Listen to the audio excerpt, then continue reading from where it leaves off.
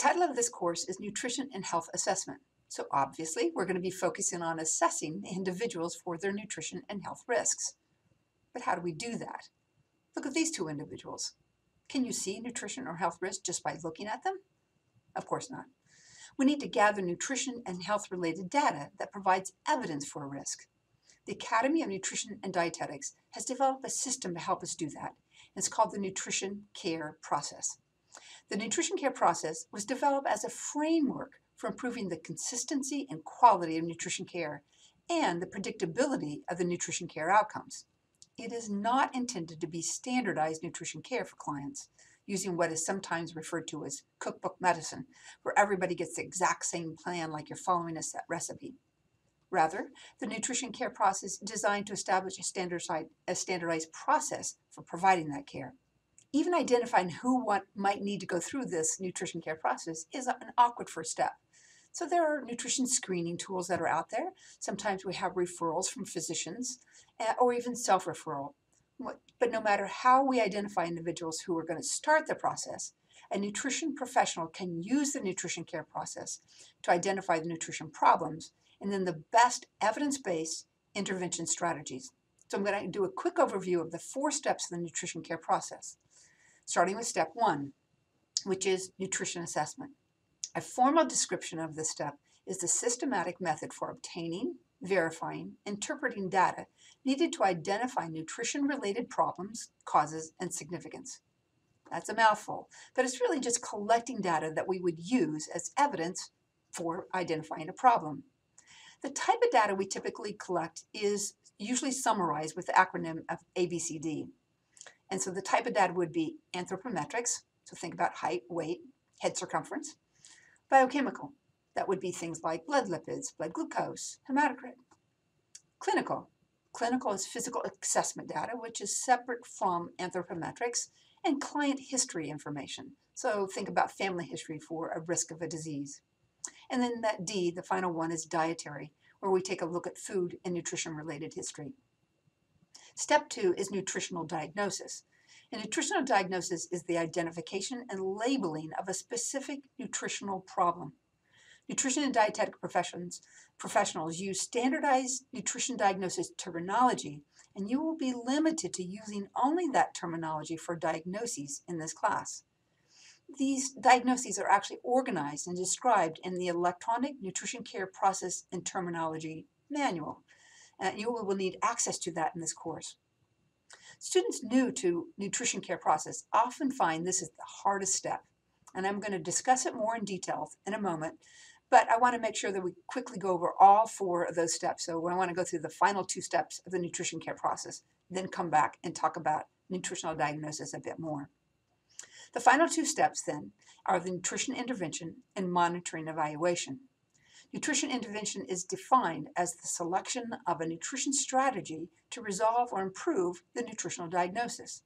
And the nutrition monitoring evaluation is used to determine and measure the amount of progress made from the nutrition intervention and whether that any nutrition-related goals and expected outcomes are being met. Now that's a quick overview of the 4 steps.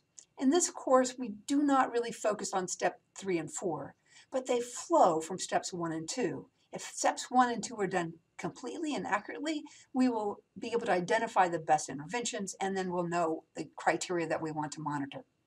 But let's go back to that step 2, nutritional diagnosis, and talk about how we're going to go through that. As mentioned before, the nutrition diagnosis step is to identify and label a specific nutritional problem. It's important to emphasize that this nutritional diagnosis is not a medical diagnosis. The identified or diagnosed problem must be within the realm that a nutrition and dietetic professional can treat independently. For example, let's say you had a client with a high blood pressure and a diet that had too much sodium. As a nutritional professional, we can recognize hypertension from a blood pressure data point, but we do not treat hypertension. We can independently work with our client to reduce their sodium intake, but not their blood pressure. Given this assessment data, we might consider diagnosis of hypertension or excessive sodium intake. But remember, this is a nutritional diagnosis. An appropriate diagnosis would be excessive sodium intake, not hypertension. Nutritional diagnosis needs to be related to what a nutrition and dietetic professional does, not what he or she knows. So now I'm going to move to actually looking at how we're going to use the electronic nutrition care process terminology reference manual to determine these nutrition diagnoses, because we have very specific terminology that we need to use. So here is the electronic manual, and you will need to have already accessed it, and we're going to launch the publication. So I'm going to pick my language, and then I'm going to click on that, launch the publication. And this is the overview of electronic, the nutrition terminology reference manual. So you may want to check around and look at that. But right now we're going to focus in here on terminology around diagnosis. So if you put a cursor over your terminology, you can see we have a terminology for assessment, diagnosis, intervention, and monitoring evaluation. We'll look at that diagnosis. And under diagnosis, we've got 4 different areas. We've got intake, we've got clinical, we've got behavioral and environmental, and then other. For right now, I'm going to click on intake. What you get here, we are now going to have these nutrition diagnostic terminologies. And for every terminology, for every diagnosis, there's going to be 3 things that you need to really pay attention to. One, they're going to have a very specific title. So we've got that specific term that's used for that diagnosis. We also have a very specific code. So for the diagnosis of increased energy expenditure, the code would be NI 1.1. For inadequate energy intake, NI 1.2 on down the list. If you click on the title, it will take you to a page that will give you more specific information about that diagnosis. One of the things it has is a definition. So for increased energy expenditure, we've got the definition of resting metabolic rate, more than predicted requirement due to body composition, medications, or endocrine, neurological, or genetic changes. The other thing you want to pay attention to is that etiology. So etiology means that the cause or the contributing factor. So would this definition fit your client? And for this definition, this diagnosis, it'd be a physiological cause, increase in nutrient needs due to anabolism, growth, maintenance of body temperature, or voluntary or involuntary physical activity movement. So those are the things we're going to pay attention to: the title, to the code, and to the definition. As we use this system, there's 2 things that I really want you to have, key concepts I want you to think about. One is you want to use that definition, that title, and the etiology that best defines your situation, your client's situation. The other thing is we're going to communicate this in a very standardized, clear, and effective manner. So as we go through these, those are the 2 things we're going to pay attention: getting the right code, the right diagnosis, and then communicating that effectively. To do this, I'm going to go through 2 scenarios where we have 2 clients that have energy imbalance and show how we can use this system to have different diagnoses with essentially the same situation. So we have Alice and Alex. They both are losing weight, but they don't want to. We could conclude that they are energy imbalanced. Remember, we only are allowed to use these nutrition diagnosis terminology in this system. So there isn't that terminology of just energy imbalance. So we're going to have to be a little bit more specific. There are many different diagnoses. In fact, in energy balance, we've got increased energy expenditure, inadequate energy intake, excessive energy intake, predicted inadequate energy intake, and predicted excessive energy intake. 5 different titles. So we need to kind of figure out which one fits the situation. Well, I think we're going to need a little bit more information. So let me give you a little bit more about both Alice and Alex. Alice is a 76-year-old female who recently started a medication that has impacted her appetite. She's had a 5-pound weight loss over the last 3 weeks due to consuming about 500 calories less than her estimated need for 1,700 calories. Alex, on the other hand, is a 41-year-old male. He typically is weight stable, but he's recently started training for a long-distance competition next month. He's also lost 5 pounds over the last 3 weeks due to consuming less than 500 calories needed than the estimated need for 3,400 calories.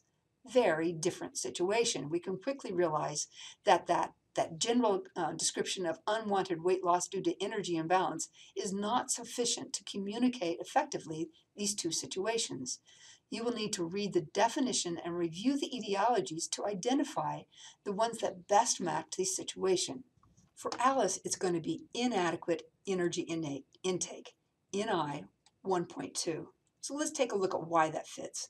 Energy intake, the definition says energy intake that is less than energy expenditure established by a reference standard and or recommendations based on physiological needs. So we've established that. She's taking in 500 calories less than what was estimated at 1,700 calories. If we look at etiologies, there's pathological, physiological, decreased ability to consume sufficient energy. That describes Alice. So that's going to be a good nutritional diagnosis for her. Let's go back and take a look at about Alex. For Alex, the best one is going to be the predicted inadequate energy intake. Let's take a look at why that one fits his situation. So the definition, future energy intake that is anticipated based on observation, experience, or scientific reason to be less than estimated energy expenditure, established reference standards, and recommendation based on physiological needs. It fits so far, we know, because he's taking in 500 calories less than we estimated he needs. And we look down at that etiology, and we can see that one of them is anticipated change in physical demand or work or leisure activity, such as a job change or training for competitive sports. So as we identify that definition, that nutritional diagnosis that best fits our situation, we need to look at the definition, we need to take a look at the etiology. Now, once you have the correct diagnosis, we now have to think about how to communicate it. Remember, we have to do two key things. We have to get the right diagnosis, and then we also need to communicate it in a clear and concise and effective way. And the nutrition care process has a specific way to do that. The nutrition care process has developed a set sentence structure for this purpose, PES statement, where the P stands for problem, the E stands for etiology, and the S stands for signs and symptoms. Here is the specific format for writing these types of symptoms. Problem, related to, etiology, as evidenced by, signs and symptoms. If we would write a PES statement for Alice, we might say inadequate energy intake, NI 1.2, related to a loss of appetite secondary to medication as evidenced by 5-pound weight loss over the last 3 weeks due to consuming 500 calories less than her estimated needs of 1,700 calories. For PES statement for Alex, we would say predicted inadequate energy intake, NI 1.4, related to inability to consume sufficient energy to meet increased needs while training for a competitive event next month, as evidenced by 5 pounds of weight loss over the last 3 weeks due to consuming 500 calories less than an estimated need of 3,400 calories per day. We can see in this that the problem, the specific diagnosis is there. We included the code. We related to a specific etiology that's related to the individual themselves, and then we have some signs and symptoms. There's not an exact way to write a PES statement. There are wrong ways, however, and we will have criteria that we will be using to evaluate your PES statements in this course. Here are the criteria that we're going to use to evaluate your PES statements written in this course. You have to have the appropriate diagnosis, and when you write it out, you're going to include the title and the code. Now, in the professional environment, when you actually go and get into a work site, you would not include the code. The code that we have in this nutrition care process is specific to the field of dietetics. It is not part of the medical chart. But in this class, we're going to expect you to include that in your PES statement. The etiology, we're going to be looking at that etiology focuses on the cause. It does not just restate the diagnosis. For signs and symptoms, they need to be appropriate. They need to be focused on the diagnosis. You need to have at least 2 data points. And those types of data that we're looking for is going to focus on nutrition data, not physiological data. So that would be, nutrition data would be food and nutrient intake. Physiological data would be blood cholesterol, height and weight. It's not wrong to have physiological data, but we want to make sure that you include at least 1 data point that is nutrition-based. You need to include a reference standard. So if you're going to give a nutrition value, you're going to say, this is the value that I'm using, the reference standards, to say it's either too high or too low. And then finally, we're going to avoid these vague terms like higher or lower, or more or less. If someone needs to have less sodium in the diet, you need to describe what value they should be having or how much they should be taking out. So avoiding those vague terms. Let's take a look at a couple of sample PES statements and show you a poor one and then a better one. So a poor example of a PS statement is excessive fat intake, NI 5.5.2, related to eating too much fat, as evidenced by a BMI of 31 and consuming too many calories from fat. Now, the problem, we have several problems with this. The code is there and the definition is okay, but the etiology is just restating the diagnosis. It's not going to help us identify what's the cause of the problem. If we have a good etiology, it will clearly link to what we need to do for intervention. And if we only restate the problem, that's not going to be useful. Another problem with this is we've used inappropriate data. The diagnosis is excessive fat intake. BMI is not related to dietary fat intake. It's a data point for obesity and excessive calorie intake, but it's not related to dietary fat. If you're going to have a diagnosis of excessive fat intake, you need to give dietary fat intake. Also, too many calories from fat. That is way too vague. You need to give a value, what was the percent of calories coming from fat, and you must give a standard to give it to comparison. Here's a good example. Excessive fat intake, give the code, related to frequent consumption of fast food meals, so there we have a specific etiology, as evidenced by a diet of 37% of calories coming from fat, compared to the AMDRs of 20 to 35%. So we've given you a data point related to food, and we've given the reference standard. And then excessive protein food group intake of greater than 8 ounces equivalent per day, compared to the recommendation of 3 to 4 ounces per day. Both of those are dietary related, and they are going to be directly related to how we're going to intervene with some idea of a strategy for intervention with that. In summary, the nutrition care process is a standardized approach for providing nutritional care.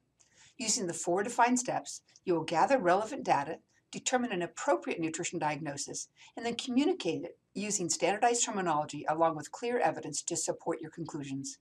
If these first 2 steps are done well, you will be ready to select the best evidence-based intervention strategies to help your clients achieve their nutrition and health-related goals.